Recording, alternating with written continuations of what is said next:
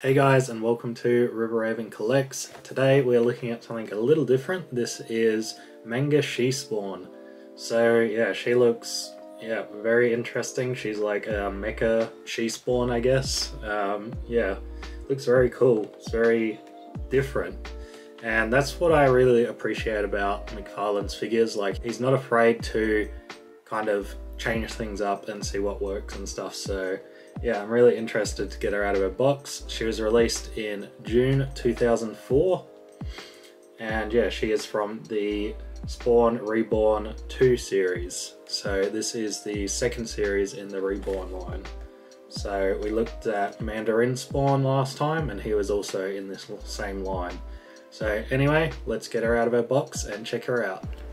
Alright guys, so here we got the box. So pretty nice box, got this nice purple on the side, which is kind of a change, because I think the other one wasn't, well, the other one definitely wasn't purple, but this is nice as well. I think this looks really cool. I really like this.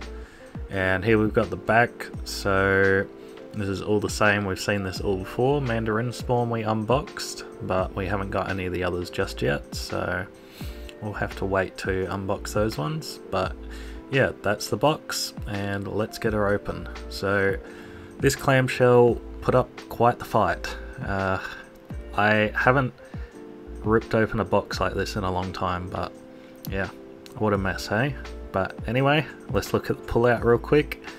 So we've obviously got Manga written across the top and where it was originally issued, and then Ultra Action Figures, and something underneath that I cannot read for the life of me, so I can barely read the other cursive as well. But if you know what it says, let me know.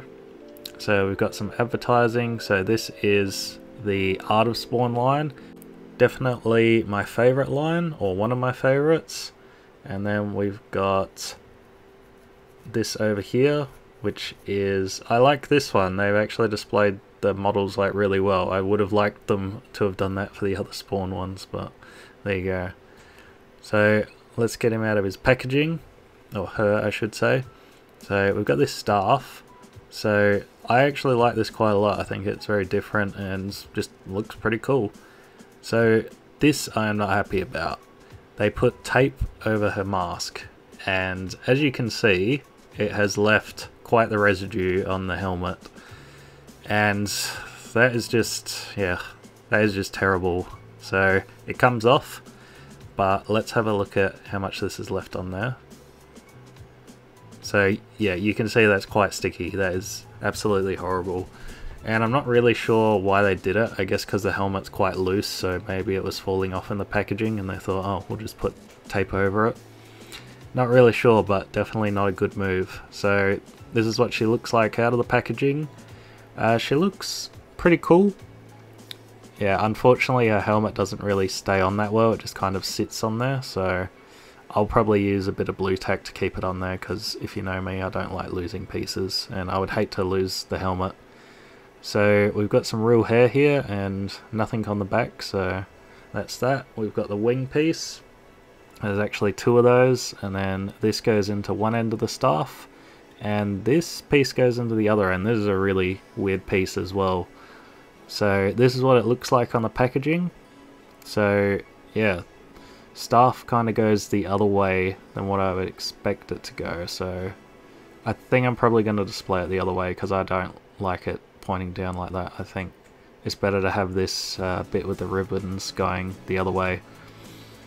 But this should just slide in there. Not really sure if I'm doing it wrong, but yeah, there we go. So that's pretty secure. I don't think it's going to fall out.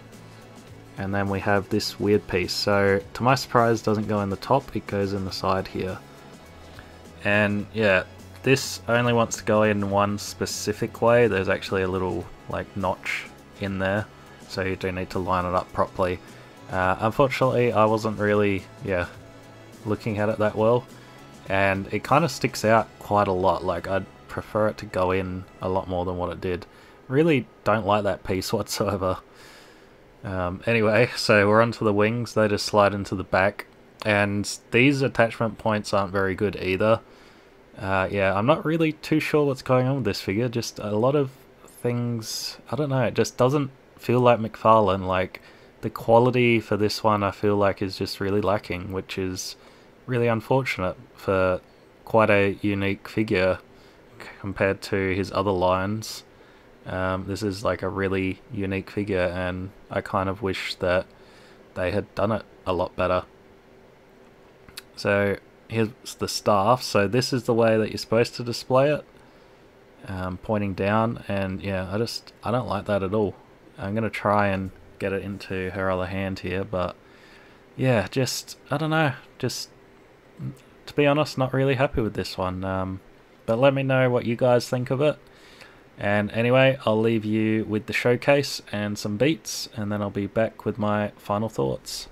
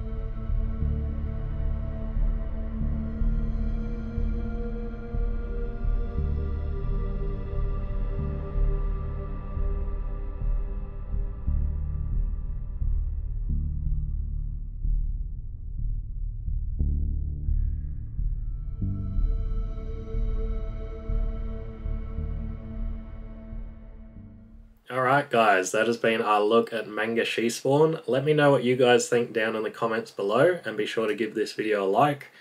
But for me, this is a really interesting one, and I do like it. It kind of reminds me of the Gantz manga, like it's kind of got that look to it. But yeah, it just, if you were to hand me this and it didn't have the Spawn logos on it, I wouldn't be able to tell if this was a Mcfarlane figure or not. So in that aspect, that is kind of disappointing, and we've lost the level of detail that I'm used to with Mcfarlane's figures. And this kind of just looks like every other toy, which, yeah, that is disappointing.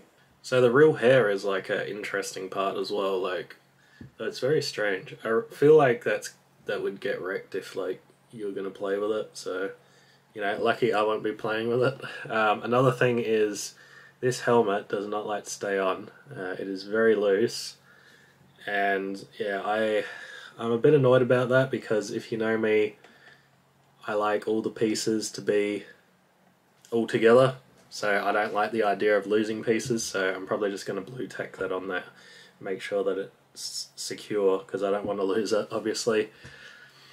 But yeah, like, I like the idea that they were going for, I just don't think it was that well executed, and yeah, I'm disappointed that it kind of looks like any other toy really.